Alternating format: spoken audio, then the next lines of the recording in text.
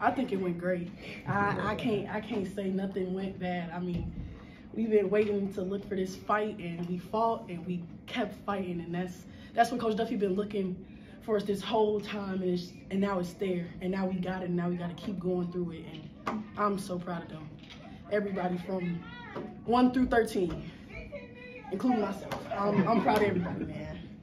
Yeah, Danny, it's been like a crazy couple weeks for you guys. You were on pause, and then you had the big game against UConn you canceled, and then you kind of struggled against Creighton, and then this wild game today. Just how has our group kind of stayed mentally sharp throughout this whole last couple weeks? I think we just had a good faith. I'm not gonna lie, it was a little tough for a lot of us because some of us was out, some of us was practicing, but I think the team that was practicing, the group that kept practicing, they kind of gave the team that was off motivation to just keep going, and we all gonna be back together and everything gonna go smooth. And we just had to keep knowing that if we okay, then everything gonna be fine. Everything gonna work out. The loss to Creighton kind of hit us hard, and we knew that we had to come back and set the tone who we are. Like, we wear this across our shirts every single day. Like, we got to show people who we really are. Like, you know. This was your first game of the DePaul Marquette rivalry with home fans. It seems like you're the energy driver of this team. You kind of feed into it a little bit. How much did the fan atmosphere help today? I love fans. I'm not gonna lie. I like getting people going. I like, if it's an off game, I'm gonna be the one there to hype up everybody. Like, I live for that. I'm used to fans. Everybody, all of them are used to fans. So I never got fans last year, so I'm gonna embrace this moment. I'm here for it. So you finished with a double-double, 12 points, 10 rebounds. You hit an early three when you came off the bench. What did you see for yourself offensively today?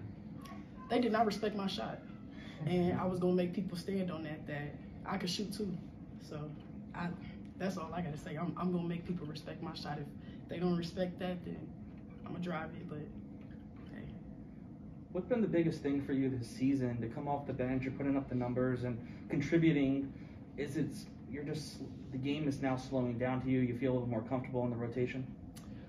I feel very comfortable in the rotation, and like I said before, I want to be that spark off the bench. So me being that spark and me helping the team is really all I need. I said before, like, it takes time and patience.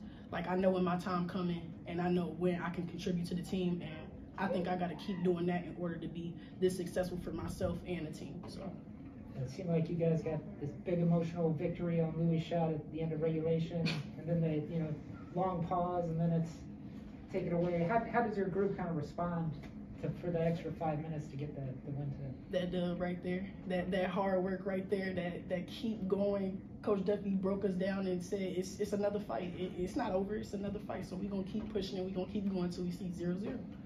So. You spoke about yourself being a spark. Jordan had 2 fouls early, and then you really were that spark. What led to that? Is it just like sort of your personality, or your teammates finding you for open shots, or? I truly think it's my defense. Really, my defense kind of helps a lot of people like get going. Jay with the 2 fouls, I think, that's a really good question. But I honestly think that just having Jay with those 2 fouls and then me coming out still picking up that energy, and then Jay coming back out and having the same amount of energy, I think that was just perfect. Perfect offense, perfect defense. Nothing went wrong. Carissa had 11 points in overtime. What did she see? What did you see for her? We seen in halftime she wasn't shooting enough, so we got to get her open shots.